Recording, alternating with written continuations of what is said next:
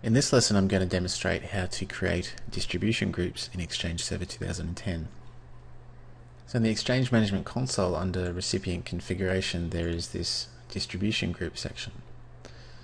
And we can use this part of the console to create and manage distribution groups. So you can create a new one using the wizard in the Actions pane here, or just by right clicking and choosing New Distribution Group. And similar to mailboxes, you can create a distribution group by either creating a new group in Active Directory in the process, or for an existing group within Active Directory.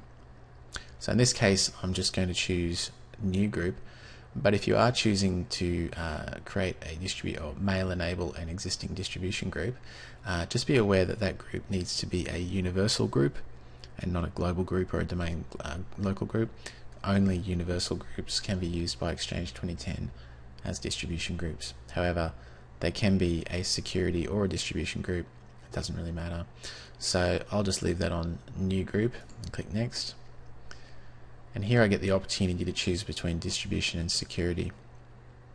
Now the difference between the two of those is that a distribution group is only used for distributing email, whereas a security group can also be used to grant permissions to resources. So you may choose to use security groups so that you get that dual function of, for example, having a sales team that is all a member of a distribution group for emailing purposes called sales team.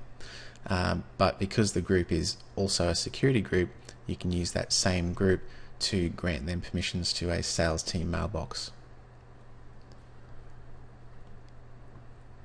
Now again, similar to creating mailboxes, you get the chance to specify an organizational unit. I'm just going to leave that clear and use the default one at the moment. So now we get the opportunity to give our distribution group a name. And in this case I'm going to call it Head Office Team and give it an alias of Head Office Team.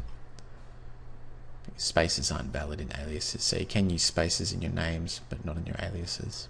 And the alias is used to generate the SMTP address that will be associated with that distribution group. So there's nothing else to fill out there. We just go ahead and click new, and that group has now been created. So at the moment what we've got is a new distribution group called Head Office Team. It's actually got no members in it at all at the moment. So let's go ahead and add Alan Reed, and he's now a member of that group.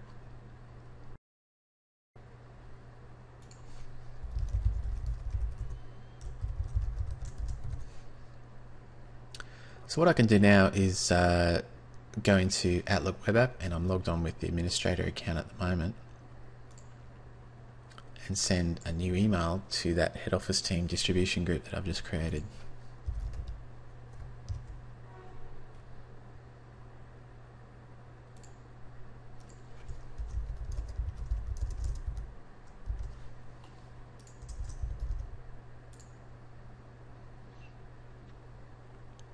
Now let's go over to Alan Reed's mailbox. We can see that the email has arrived.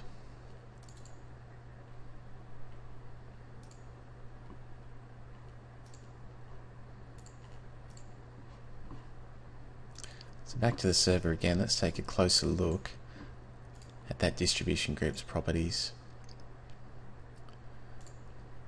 So here we can see the SMTP address that's been assigned by the email address policy to this distribution group. So what I'm going to do is just copy that.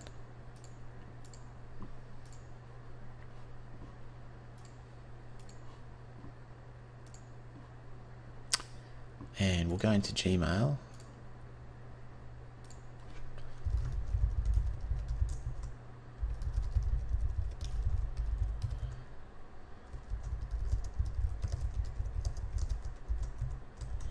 And I'll try and send an email from the Gmail account to that same distribution group.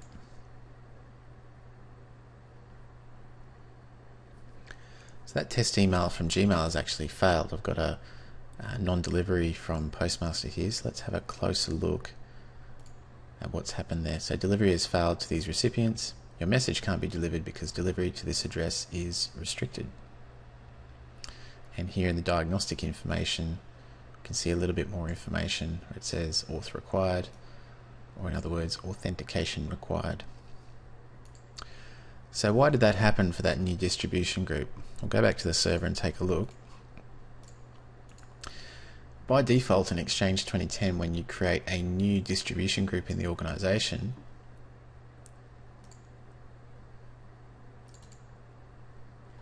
it has this option here enabled: require that all senders are authenticated.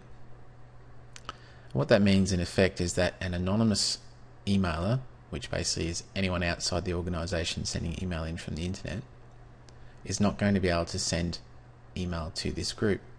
So by default, new distribution groups in Exchange 2010 are secured from receiving external email. And that's a good thing, because you don't want people emailing your all staff lists and things like that. So even though the administrator account as an authenticated internal user was still able to email it, a non-authenticated external sender was not able to. So if you have special distribution groups where you need to receive mail from outside the organization, you can just go ahead and clear that checkbox, apply the change. We'll go ahead and test that now.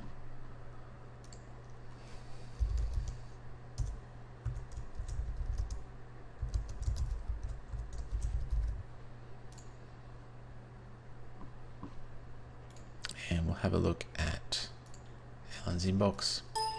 This time we can see that the test from Gmail came through because the distribution group no longer requires that senders be authenticated.